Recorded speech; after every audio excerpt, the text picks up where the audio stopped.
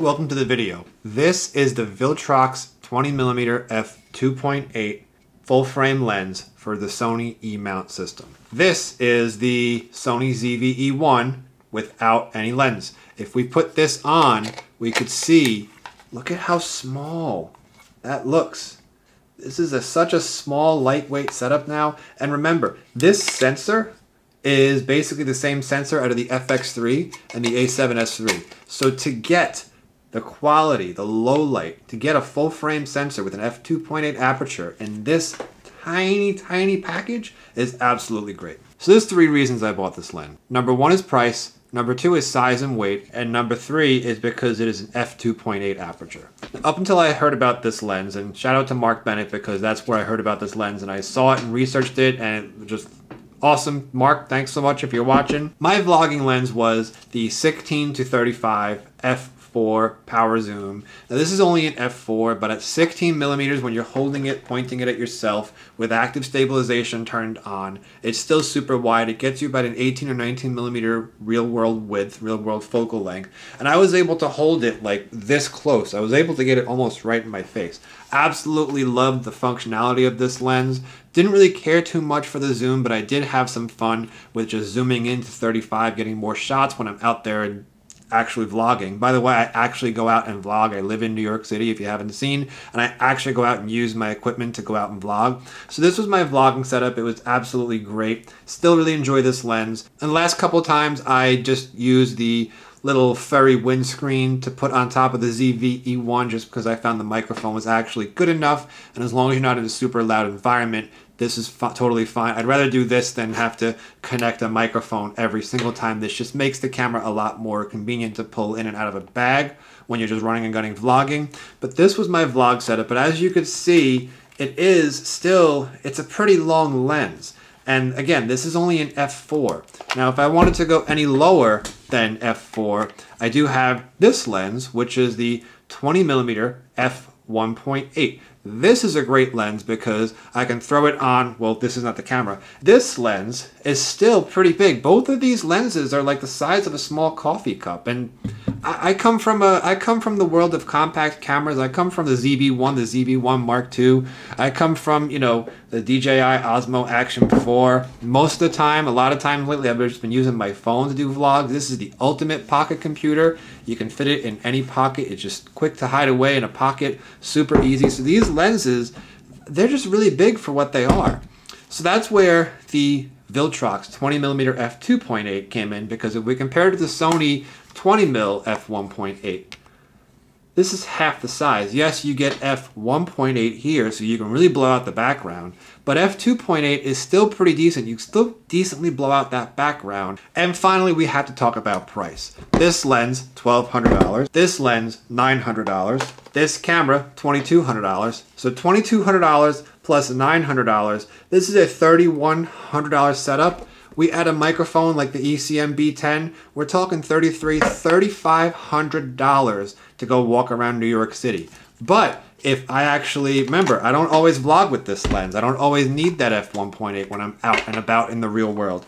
And especially if it's not super dark, but even if it is, doesn't matter. This is my predominant vlogging setup with this camera, right? The ZV-E1 with the f4 16-35 power zoom, PZ, whatever it is. The 16-35 f4 PZ. This is pretty lightweight, but $2,200 camera, $1,200 lens. Let's say you get it on sale for $1,000. This is over a $3,000 setup.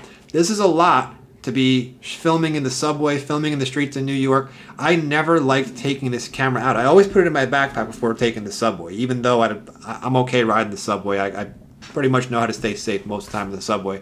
But that's why I always just filmed on my phone, because it's just so much easier to be discreet. I film like this. Sometimes I just keep the phone like that as I'm walking. It's just easier. Plus, everyone has a phone nowadays. So these lenses are makes the package just a lot more expensive. Now, where Viltrox comes in is this lens, $167. We put this lens on here. Now the camera is under $2,500. I'd feel a lot more comfortable taking this out and filming some B-roll shots when I'm in an underground subway station in Manhattan in New York City, because it's just such a small, more discreet setup. It's definitely a lot more lightweight, easier for someone like me who's going to the gym 3 or 4 times a week, doing full body workouts. My shoulder gets pretty sore. So overall, really excited with this lens.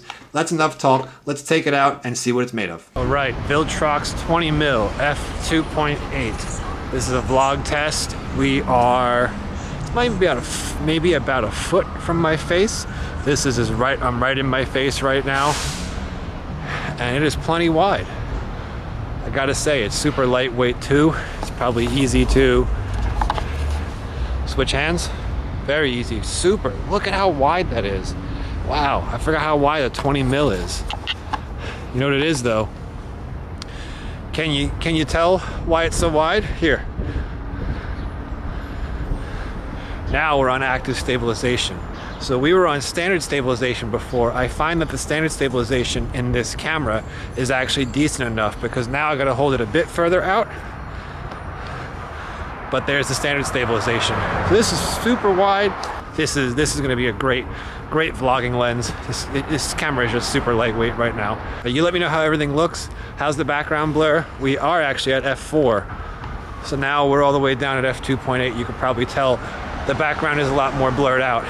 But overall, I'm really excited about this lens. I can switch hands really easily. Get a good shoulder workout on each of them. Yeah, Viltrox, awesome. Look at that image coming out of the lens. I kicked it on active stabilization because I find that the standard stabilization isn't that good when walking. But yeah, this is what a vlogging lens should be. Similar to Sony's 1.8, but that's an APS-C lens. This is a full frame lens. Got a full frame camera, got to use a full frame lens. And now just to show you, this is the whole setup right here. Super lightweight, and we could even fit it in my pocket if I want to, but the wind muffler fell off. I wouldn't do that, but super compact, super lightweight. Absolutely love it.